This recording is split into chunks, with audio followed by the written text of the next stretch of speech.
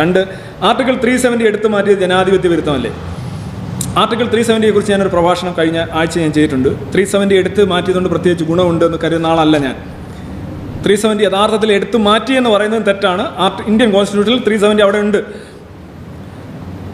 യഥാർത്ഥത്തിൽ സംഭവിച്ചിരിക്കുന്നത് article 370 close 1D അത് അമെൻഡ് ചെയ്യാനായിട്ടുള്ള അധികാരം ഇന്ത്യൻ രാഷ്ട്രപതിക്കുണ്ട്. അല്ലെങ്കിൽ അതുമായി ബന്ധപ്പെട്ട കോൺസ്റ്റിറ്റ്യൂഷനിലെ മറ്റ് വകുപ്പുകൾ അമെൻഡ് ചെയ്യാനായിട്ടുള്ള അധികാരമുണ്ട്. പക്ഷേ ആർട്ടിക്കിൾ 370 അമെൻഡ് ചെയ്യാനുള്ള അധികാരം ഇന്ത്യൻ രാഷ്ട്രപതിക്കില്ല. പക്ഷേ ഇന്ത്യൻ രാഷ്ട്രപതി ചെയ്തിരിക്കുന്നത് അതാണ്. ഇന്ത്യൻ രാഷ്ട്രപതിയുടെ ഓർഡിനൻസിലൂടെ ചെയ്തിരിക്കുന്നത് രാഷ്ട്രപതിക്ക് ഇല്ലാത്ത ഒരു അവകാശമാണ് ചെയ്തിരിക്കുന്നത്. അതായത് 370 അമെൻഡ് ചെയ്യാനായിട്ട് രാഷ്ട്രപതിക്ക് അവകാശമില്ല. പക്ഷേ ജമ്മു ആൻഡ് കാശ്മീരുമായി ബന്ധപ്പെട്ട ഇന്ത്യൻ കോൺസ്റ്റിറ്റ്യൂഷനിലെ മറ്റ് വകുപ്പുകൾ അമെൻഡ് ചെയ്യാനായിട്ട് 371D പറയുന്നുണ്ട്. മറ്റ് വകുപ്പുകൾ, നോട്ട് 370, നോട്ട് ദ പോയിന്റ്. അതുപോലെ തന്നെ 370 3 ഉപവകുപ്പ് സബ് ക്ലോസ് 3 പ്രകാരം ജമ്മു ആൻഡ് കാശ്മീരിലെ കോൺസ്റ്റിറ്റ്യൂവൻ്റ് അസംബ്ലിയുടെ നിർദ്ദേശം അനുസരിച്ച് 370 റദ്ദാക്കാനുള്ള അവകാശമുണ്ട്. അതായത് 370 റദ്ദാക്കാനുള്ള അവകാശം രാഷ്ട്രപതിക്കുണ്ട്. 370മായി ബന്ധപ്പെട്ട വകുപ്പുകൾ, മറ്റ് വകുപ്പുകൾ അമെൻഡ് ചെയ്യാനുള്ള അവകാശം രാഷ്ട്രപതിക്കുണ്ട്. പക്ഷേ ഈ രണ്ടല്ലാതെ 370 കയറി കളിക്കാൻ രാഷ്ട്രപതിക്ക് അവകാശമില്ല. നിങ്ങൾക്ക് മനസ്സിലായോ എന്തോ? ഒന്നുകൂടെ ഞാൻ പറയാം. വേണ്ട അല്ലേ? വേണോ? വേണ്ട, വേണം. അതായത് ആർട്ടിക്കിൾ 370 1D പറയുന്നത് ഇന്ത്യൻ കോൺസ്റ്റിറ്റ്യൂഷനിൽ ജമ്മു ആൻഡ് കാശ്മീരുമായി ബന്ധപ്പെട്ട ഒരുപാട് ക്ലോസുകളും വകുപ്പുകളും ഉണ്ട്. അതൊക്കെ രാഷ്ട്രപതിക്ക് ഒരു ഡിക്ലറേഷൻ വഴി അമെൻഡ് ചെയ്യാം. 370 അല്ല, 370 അല്ലാതുള്ള വകുപ്പ് ചെയ്യാം. എന്നിട്ട് 370 ഉപവകുപ്പ് 3 പ്രകാരം ജമ്മു ആൻഡ് കാശ്മീരിൻ്റെ കോൺസ്റ്റിറ്റ്യൂവൻ്റ് അസംബ്ലി പറയുകയാണെങ്കിൽ 370 തന്നെ രാഷ്ട്രപതിക്ക് എടുത്തും കളയാം, മറ്റ് വകുപ്പുകൾ അമെൻഡ് ചെയ്യുകയും ചെയ്യാം. പക്ഷേ ഈ വകുപ്പ് അമെൻഡ് ചെയ്യാൻ അല്ലെങ്കിൽ മോഡിഫൈ ചെയ്യാൻ രാഷ്ട്രപതിക്ക് അവകാശമില്ല. ഇപ്പോൾ അതിനെന്താ ചെയ്തിരിക്കുന്നതെന്ന് പറഞ്ഞു കഴിഞ്ഞാൽ 370 ഒന്നും ചെയ്തിട്ടില്ല. 370 അപ്പടി ഇന്ത്യൻ കോൺസ്റ്റിറ്റ്യൂഷൻ എടുത്ത് കളഞ്ഞു, അബ്രോഗേറ്റ് ചെയ്തെന്ന് പറഞ്ഞാൽ എവിടെ അബ്രോഗേറ്റ് ചെയ്ത്? നിങ്ങൾ ഇന്ത്യൻ കോൺസ്റ്റിറ്റ്യൂഷൻ എടുത്ത് വെച്ച് നോക്ക്, 370 അവിടെ ഉണ്ട്.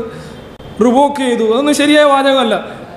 അതിനെ നിഷ്ക്രിയമാക്കി, ചത്തതിനൊക്കുമേ ആക്കി എന്നുള്ളതാണ് സത്യം. അതെങ്ങനെ ചെയ്തെന്ന് വെച്ച് കഴിഞ്ഞാൽ ആർട്ടിക്കിൾ 367 ചെന്നു. അതായത് 370 ചെയ്ത 367 ചെന്നിട്ട് 367 ഒരു ക്ലോസ് ഇൻസേർട്ട് ചെയ്തു, പുതിയൊരു ക്ലോസ്, ഒരു സാധനം ഇട്ടു. ആ ക്ലോസിൽ ഇങ്ങനെയാണ് എഴുതിയിരിക്കുന്നത്: ജമ്മു കാശ്മീരിലെ കോൺസ്റ്റിറ്റ്യൂവൻ്റ് അസംബ്ലി എന്നുള്ളത് ഇനി മുതൽ ജമ്മു കാശ്മീരിലെ ലെജിസ്ലേറ്റീവ് അസംബ്ലി എന്ന് വായിക്കണം. ഓക്കെ. അതുപോലെ ഗവൺമെൻറ് ഓഫ് ജമ്മു കാശ്മീർ എന്നുള്ളത് ഇനി governor of Jammu Kashmir with acting upon the advice of the council of ministers എന്ന് വായിക്കണം. ഈ രണ്ട് തിരിവുകൾ, രണ്ട് മാറ്റങ്ങൾ ഉണ്ടാക്കുക. എന്നിട്ട് ഗവർണറുടെ കയ്യിൽ നിന്ന് ഇത് വാങ്ങിക്കുക.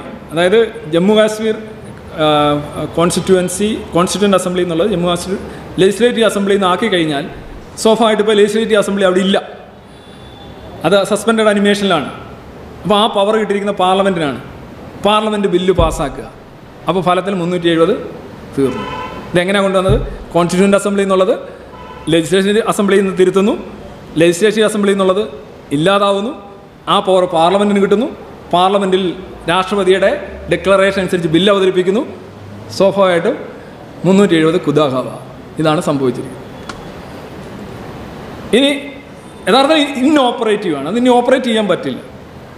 ഇനി യഥാർത്ഥത്തിൽ 370 നീക്കം ചെയ്യണമെങ്കിൽ ഇനി വീണ്ടും ഇതനുസരിച്ച് ജമ്മു കാശ്മീരിൽ ഒരു ലെജിസ്ലേറ്റീവ് അസംബ്ലി ഉണ്ടാവുകയും അവരൊരു ഭൂരിപക്ഷ പ്രമേയം പാസ്സാക്കിയിട്ട് നമ്മുടെ കോവിന്ദിന് കൊടുക്കുകയും രാഷ്ട്രപതിക്ക് കൊടുക്കുകയും അദ്ദേഹം വീണ്ടും ഒരു നോട്ടിഫിക്കേഷൻ വഴി ഇത് മൊത്തത്തിൽ ഇതിൻ്റെ വേരും, ഈ റൂട്ട് കനാൽ എന്ന് പറയുന്നത് വേരും എടുത്ത് കളഞ്ഞ് ഈ സാധനം എടുത്ത് പുറത്ത് കളയുകയും ചെയ്യാം. ഇച്ചിരി കോംപ്ലിക്കേറ്റഡ് ആയിട്ട് നിങ്ങൾക്ക് തോന്നിയിട്ടുണ്ടാവും. അത് അങ്ങനെയാണ് ചെയ്തിരിക്കുന്നത്. യഥാർത്ഥത്തിൽ 370 എടുത്ത് കളഞ്ഞിട്ടൊന്നുമില്ല, സാധനമുണ്ട്. പക്ഷേ അത് ചത്തവനൊക്കെ ജീവിച്ചിരിക്കുകയാണ് എന്നുള്ളതാണ് സത്യം. ഇനി ജനാധിപത്യ വിരുദ്ധമല്ലേ? തീർച്ചയായിട്ടും ജനാധിപത്യ വിരുദ്ധമാണ്. കാരണം ഈ 370 വന്ന ഒരു സാഹചര്യമുണ്ട്. ഹരിസിംഗുമായിട്ടുള്ളൊരു എഗ്രിമെൻ്റ് ഉണ്ട്, ഒരു കോമ്പാക്റ്റ് ഉണ്ട്, ഒരു അക്കോർഡുണ്ട്. ആ അക്കോർഡിൽ പറഞ്ഞിരിക്കുന്ന കാര്യങ്ങൾ ഒരു ജനാധിപത്യ ഗവൺമെൻറ്, ഒരു രാജാവ് ഒരു രാജ്യത്തോട് ചേരുകയാണ്. അതിന് പറഞ്ഞിരിക്കുന്ന കാര്യങ്ങൾ നമ്മൾ മാനിച്ചില്ലെങ്കിൽ തിരിച്ചു മാനിക്കാൻ ആർക്കും ഒരു ബാധ്യതയില്ലല്ലോ. രാജ്യങ്ങൾ തമ്മിലുള്ള കരാറുകൾ അനുസരിച്ച് വ്യവസ്ഥകൾ പാലിച്ച് തന്നെ പോകണം. അത് ഗവൺമെൻറ് മാറി വന്നാലും അങ്ങനെ തന്നെയാണ് ചെയ്യേണ്ടത്. ഇപ്പോൾ മുല്ലപ്പെരിയാർ അണക്കെട്ടിലേക്ക് വെള്ളം കൊടുക്കുക, അവിടുന്ന് നമ്മൾ വെള്ളം കൊടുത്തുകൊണ്ടിരിക്കുന്നു ഇപ്പോഴും. എന്താ അടിസ്ഥാനം? നമുക്കിപ്പോൾ ഇഷ്ടമല്ലല്ലോ, നമ്മളതങ്ങ് റദ്ദാക്കാത്തത് എന്താ?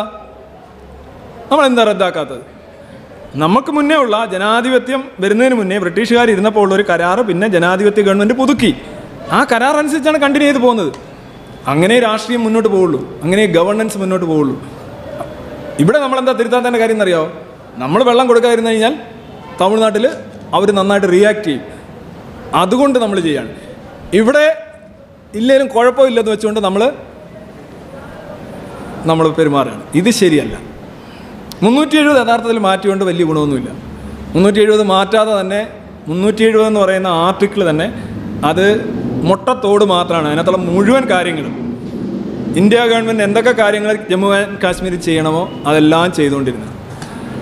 അവിടെ ഫൈനാൻസ് കമ്മീഷൻ വന്നു, ഇലക്ഷൻ കമ്മീഷൻ വന്നു, കൺട്രോളർ ആൻഡ് ഓഡിറ്റർ ജനറൽ വന്നു, ഈവൻ അവസാനം ഈ ഇത് എന്തൊരു ടാക്സാ GST അതുവരെ ഒന്നുകിൽ കേന്ദ്ര ഗവൺമെൻറ്റിൻ്റെ നിയമം തന്നെ നടപ്പിലാക്കും, അല്ലെങ്കിൽ അതിന് തുല്യമോ കുറേ കൂടെ ബെറ്റർ ആയിട്ടുള്ള നിയമം നടപ്പിലാക്കി അങ്ങനെ കണ്ടിന്യൂ ചെയ്ത് പോവുകയാണ്. നമുക്ക് വേണ്ട എല്ലാ കാര്യങ്ങളും നമ്മൾ 370 എന്ന് പറഞ്ഞാൽ ജസ്റ്റ് ഒരവിടെ ഷോയ്ക്ക് അവിടെ വെച്ചേക്കുക. അത് അവരൊരു പ്രൈഡ് അല്ലെങ്കിൽ അവരൊരു ഇന്ത്യൻ യൂണിയനിൽ ചേർന്നതിനുള്ള ഇൻസ്ട്രുമെൻ്റ് ഓഫ് ആക്സഷൻ്റെ തുടർച്ചയായിട്ടുള്ളൊരു സാധനം എന്ന നിലയിലാണ് 370 കൊണ്ടുവന്നത്.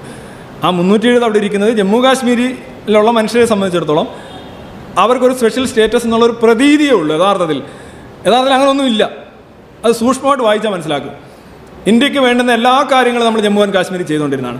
മാത്രമല്ല ജമ്മു ആൻഡ് കാശ്മീരിലെ 370 എടുത്ത് മാറ്റുമ്പോൾ ഇന്ത്യക്ക് പല പല ഡിസഡ്വാൻറ്റേജും ഉണ്ട്.